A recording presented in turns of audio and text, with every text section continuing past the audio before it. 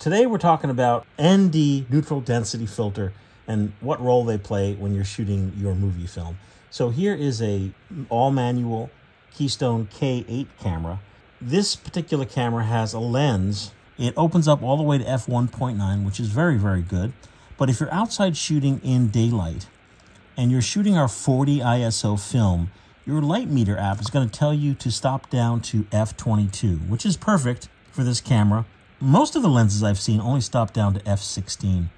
And I think you might be able to get away with 40 ISO film stop down to f16.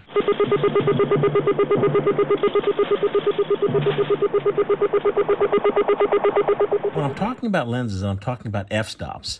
When I say f1.9, f2.8, f4, all the way up to f22, what I'm talking about is each setting is the amount of light that a lens lets in that hits your film.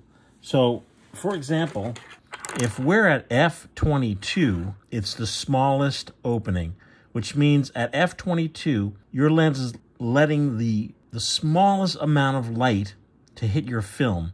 And this applies when you're shooting in broad daylight. So if it's blazing sun outside and you're shooting ISO 40 film at a shutter speed of 1/30th of a second, your light meter is going to say, stop it down all the way to f22, the least amount of light. If you're shooting indoors with all the available light on and maybe a light panel, most likely your light meter app is going to say, shoot at f1.9. See it? If you go to all the way f1.9, it opens up your lens all the way, letting the most amount of light in. And, you know, when we use the term fast lens, or if you hear the word fast lens, that's what this is talking about.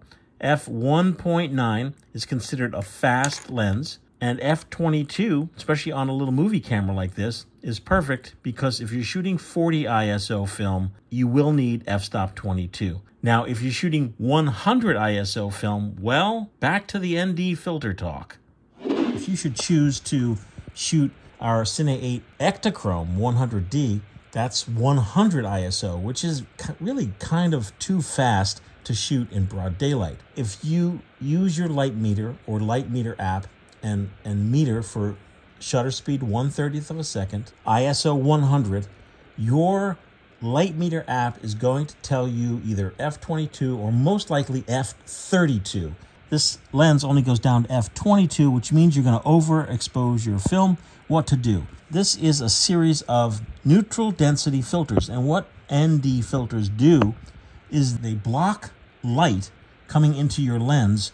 ND2 is 1 f-stop, ND4 is 2 f-stops, and ND8 is 3 f-stops. Filters for these smaller lenses did exist. When I'm shooting, what I do is I take the filter, hold it over my lens while shooting. And what this will do, this is the ND2, which will block 1 stop of light. If I need to shoot at f32 and I'm at f22, I would put this over my lens and then I will have that f32 and will kind of save my film from being overexposed. A great thing to have in your bag if you're in a situation where you're in broad light and you're shooting a faster speed film. These will be essential to saving your film from being overexposed. Questions, comments down below, or michael@filmphotographyproject.com. I'm here to help you out to make great home movies. Talk to you soon.